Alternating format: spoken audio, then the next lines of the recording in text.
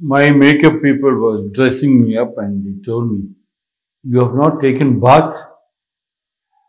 Then I understood my hair must be stinking.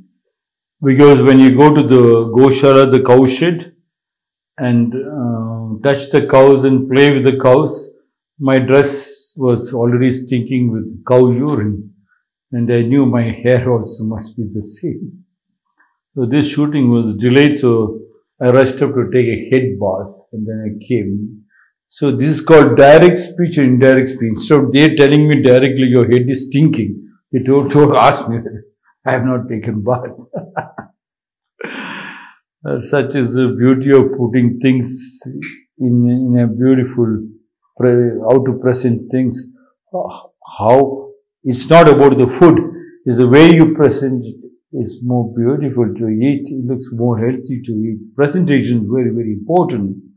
Peter Deunov, born on July 11th, 1864, Nikolaevka in Bulgaria, died on December 27th, 1944 in Sofia in Bulgaria, also known by his spiritual name Beinsa Douno, and often called the master by his followers, was a Bulgarian philosopher and spiritual teacher who developed a form of esoteric Christianity known as the Universal White Brotherhood.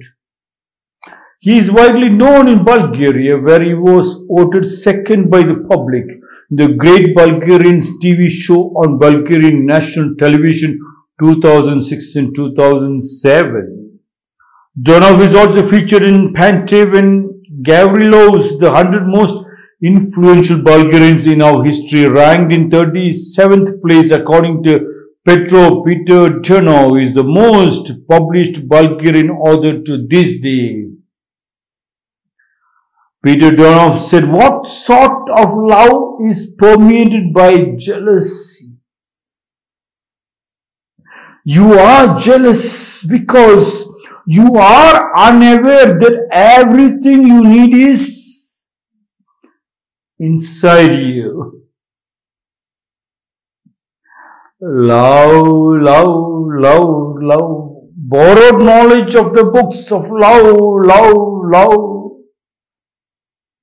Forced love, unconscious love, business love.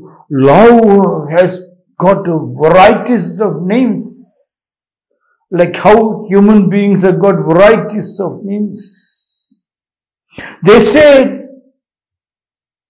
God is one, truth is one, the path is one. But some people, to reach to that stage, to become conscious, they take the Christianity path this way to touch the nose. The Muslims go this way, the Hindus go this way to touch the nose, Buddhists go this way. But paths are many, but truth is one. Paths are many, forms are many, but God is one. The names were different. From there, the names came to different love. And again in the love, they have taught the children. First is crush, second is like, third is love. When you had a crush on the film actors and teachers and the people around you, that time, make the children conscious and not to destroy. That is only crush. It was not even like. You are not even supposed to use the word love or like in the crush. The second is like, because in the crush, you are trying to understand. You do not know the opposite person. Neither you know yourself. So the tit for tat keeps working. And then the devil enters in between. You knowing or unknowing is called jealousy. You have to be conscious of watching the jealousy, watching that love in the crush time. Yes. And then once you understand that, then you can like. Like has to bloom. Like before you go to the stage, you have to practice 1,000 times before you can do the first acting. before you can sing. When you practice 1,000 times in conscious state, it strikes without thinking, answers flows without thinking. Yes. What sort of love is permeated by jealousy? Peter Deunov said, you are jealous because you are unaware, you are unconscious, he says. You have not been able to observe. You are seeing, but you are blindly seeing. You are calling the visually challenged blind, but all of you are blind because you are seeing, but you were never observing. All the children have been taught how to observe. The Japanese spends around the first 4 years trying to teach the children how to observe. The moment a child looks, the child can measure the height and weight without the tape. Child will say what height and what weight and what color of the eyes, what size of the eyes and the nose and the ears. And it's very easy. You don't need even a picture. The children are taught from childhood how to draw pictures. Now, from the Facebook and other thing, they brought the smiley, killy and all. But this was there with the Japanese kids from long time. Hardly any written language comes. Yes. My Onochan used to write letters to me. It's called love letters those days when I was young. In that letters, major part of the thing is that smiley kind of things. Crying, one picture, smiling, one picture. You have to understand by the pictures. A lot of drawing. Every child has to be an artist. If the child is not taught to be an artist, then the child can be hoodwinked. Child can be purchased. And then in Indian society, many parents are suffering when the child starts growing. They're thinking children may run away with somebody. And when they run away with somebody, their caste and religion will crash into pieces. They do not know how to balance it up. They're always worried.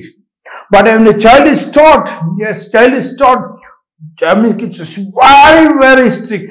Very, very strict. They will not get trapped. Yes. I was I was teaching a Japanese police officer's daughter, recommended by one of my car makers' friend and Yakuza boss maybe, Okabe-san. He said, Rakum-san, please teach this girl English. That time I was trying to do car business in Japan. So I was teaching her English. And one day, she said, can we go out for an outing? So, in the outing, we talk about trees and plants and all. And she said, she showed me 2-3 pictures where you liked it. And I liked the Emperor's Palace. I said, we'll go to Emperor's Palace. So, Emperor, Palace, all those things we discussed. That is to improve the English language. And as time passed, we become, this is before I met Onocha. So I became very close to her. So we went after the Emperor's Palace and also we were sitting in the park. The time was 6 and immediately she got up and said, shall we move? And I said, we can sit for some more time because it's getting a little darker. And I thought maybe I can spend a little more time and then I do not know. She said, oh, immediately she took the telephone, she made a call to her mother.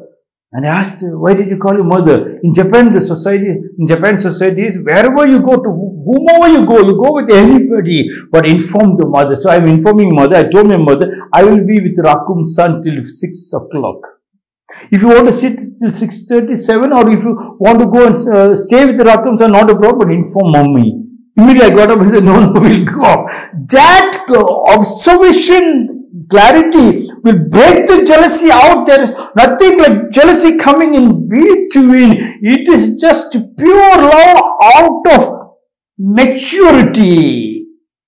Children have to be taught how to draw. Drawing, every school should make sure that children is taught how to draw. And every child should be taught how to tell which color and the size. What sort of love is permitted with jealousy, Peter Deunov? You are jealous because you are unaware that everything you need is inside. It's inside you. The calculation, the measurement tape is inside you. In one look, the child understands how that person is, whether the person has come to possess you, person is mature, he's come to grab you. No. The Indian Maharishis, one look, they can see tell the past, present and the future of the person. They call it astrology or is forethought. But in the Japanese baby kids, it has been taught. If we all practice that one, there is no pain. Peter Deunov said, what sort of love is permitted by jealousy? You are jealous because you are unaware that everything you need is inside you.